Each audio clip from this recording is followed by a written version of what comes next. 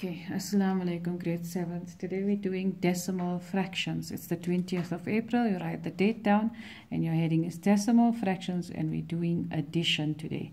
So if I have these numbers here, I've got 2,301, 36,4 and 111,73. Can you see these are three decimal numbers? We have a whole number, and then we have a fraction part of it, and then we have a whole number and a fraction, a whole number and a fraction. So these three numbers are called decimal fractions, and the question says we must add the three numbers up together. So what we're going to do is like our normal column method, right?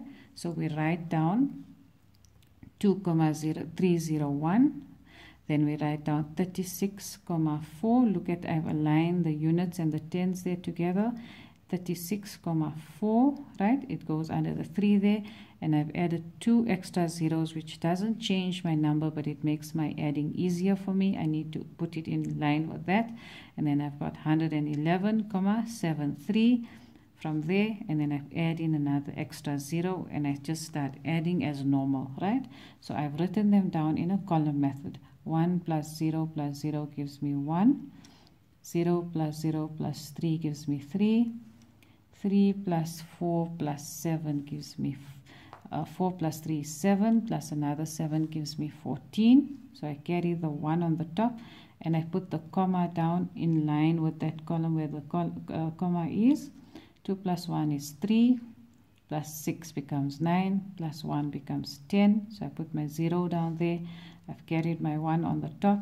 3 plus 1 is 4, plus another 1 is 5, and we bring down the 1. And then our answer is 150,431. So all I've done is I've taken my three decimal fractions, I've written them down in a column method, and I've added them all in a row and brought my comma down. Okay, so then nothing changes. So let's do subtraction now. So this question is saying subtract 4,3 from 201,65. Now remember, it's saying to take 4,3 and subtract it from that number. It's not saying 4,3 minus 201.65. So how do we write it down? Again, we're using a column method.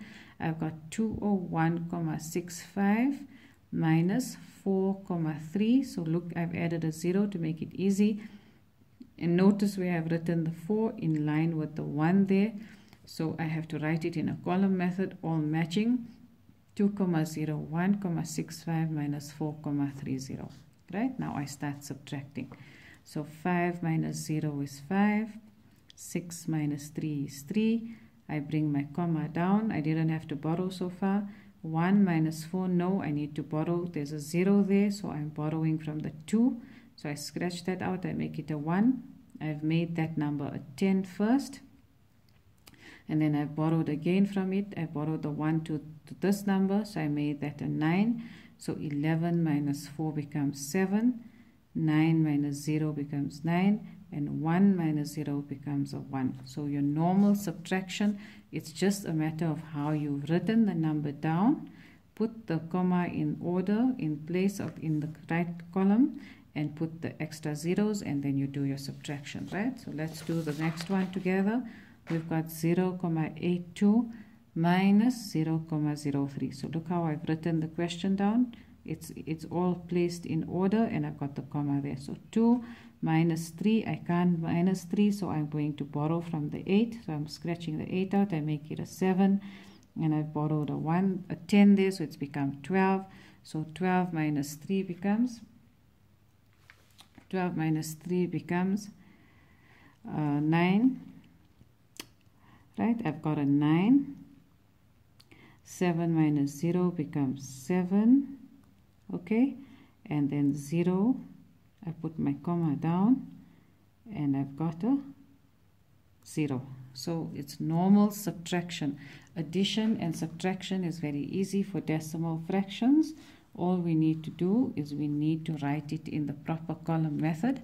Add zeros wherever you need to add zeros, and then you just carry on subtracting like normal. Okay, so now they're telling us to check our answers with a calculator. So let's use a calculator. My first one says 2,301 plus 36,4 plus 111.73, and my answer becomes 150, 431. Let's do the next one. Next one says we've got 201.65 and we're minusing 4,3, and my answer is 197.35.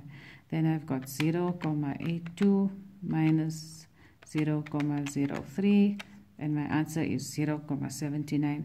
Now, this is only to check your answers. You're not allowed to do that when you're doing the exercise. You have to show that you've done the column method and not cheat yourself, because in the test you won't be allowed to use a calculator, right? So for today, we did addition of decimal fractions and subtraction of decimal fractions. And your homework is 7.6 on page 95-96.